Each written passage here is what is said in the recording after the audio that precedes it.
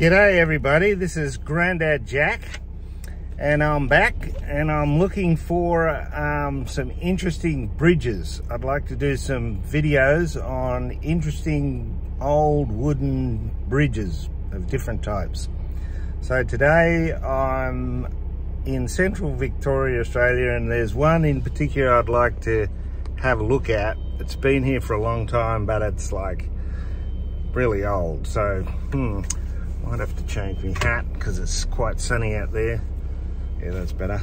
So let's go and see if we can find this bridge.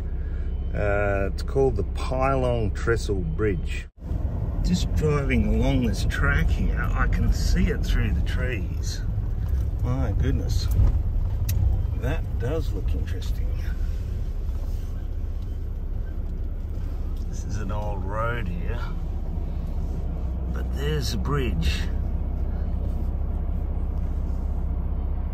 Look at that. That is really interesting. I think we should go and have a look.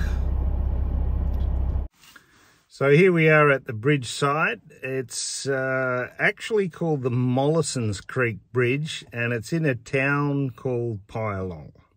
Funny name, Pylon. Wonder where they got that one. Anyway, this must be Mollison's Creek because that's where the bridge is. So let's go have a look, shall we?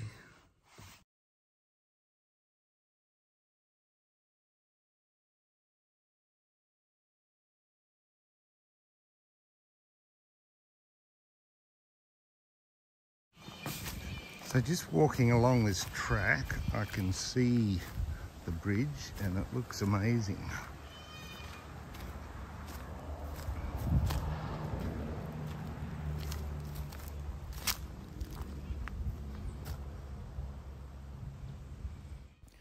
The bridge is over 100 years old. It was built in 1889, which is about 130 years.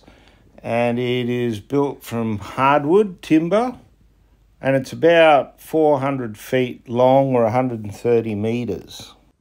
It's approximately 60 feet high.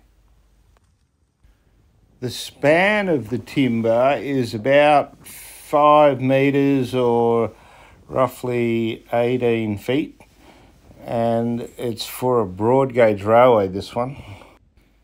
Victorian railways had mainly 5-foot 3-inch gauge, which was broad gauge. They also had narrow gauge, which was 2-foot 6-inch, and that was in different parts of Victoria as well. You'll see a big bulge in the bridge here. It's actually starting to collapse. I love seeing how they built these old structures because it was all hand done with an axe and with a shovel and just basic tools.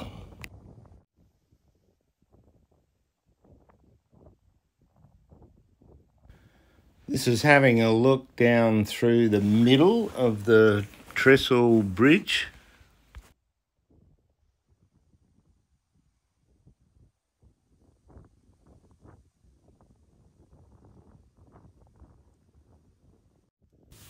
There was a lot of times when the timber that the timber cutters cut weren't long enough for the job, so they just used to join them, putting a timber cleat on either side of the join, and that way they could extend the length of the wood. They've done the same here also with the posts. If the posts are not long enough, they just put a cleat on between the top and bottom post and join them up. Put lots of bolts in and job done. They've put cleats on 4 sides of the post in this case.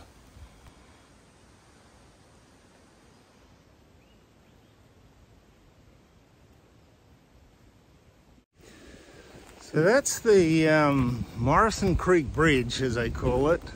And it's in a little town called Pylon. Certainly isn't in great condition these days. In fact, it's going to fall down, so that's why I wanted to film it and just get a bit of history before it's a pile of lumber on the ground. So I just find this old bridge really interesting. In fact, I'm actually thinking on making a model of this bridge, certainly one similar, and we can have a look at that, because I like making model bridges as well as larger ones for my bigger railroad. Yeah, I reckon indeed this would make a great model on a model railway layout. So I have to look at building one of these trestle bents, as they call them, and see what it looks like.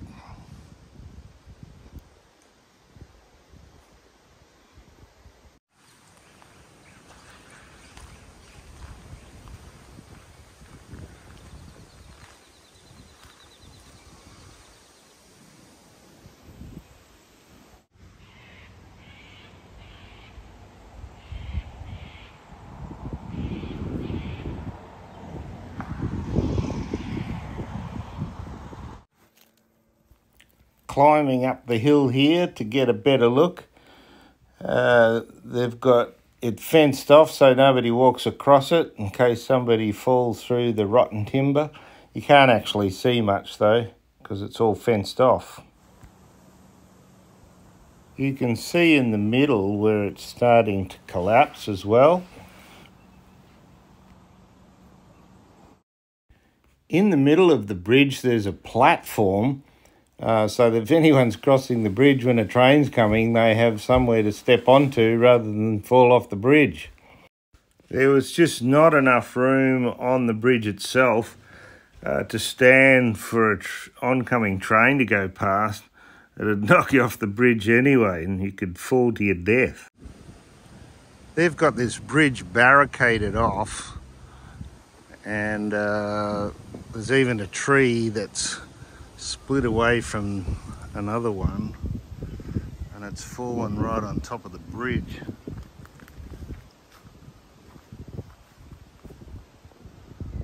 I've gone a bit further along where this railway went, and there's this massive cutting through this hill. There's no railway track left, but you can see where the railway line went, and I'm on a bit of a road that crosses it, but this is a massive cutting that the railway went through, sort of a bit overgrown with trees and stuff. But I'm going to go down a bit further and see what I can find. So I've gone a bit further down the road following this old railway line, and I've come across something interesting. Believe it or not, there's another old bridge. Huh. How do you like that? Let's go have a look. I'm not sure what this bridge is called, because I don't know what the name of the creek is. But it's not as big as the other one. It's not as high, but it looks pretty long. Huh. Look at that. Another old bridge.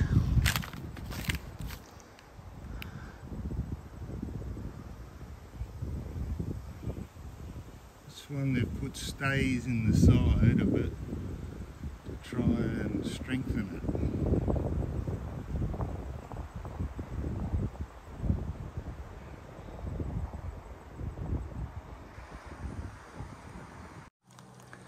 This one's built exactly the same as the other one. It looks like it's either red gum or iron bark or yellow box timber.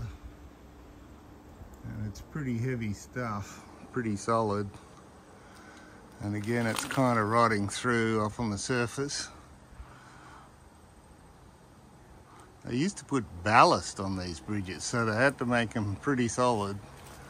And they have double stringers on each side for extra strength.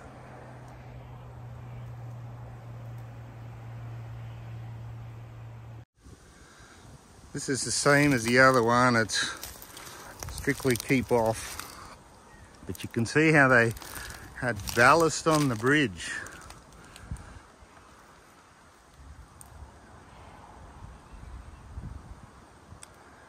I don't want to walk through along that one, or likely to fall through a hole. Too dangerous.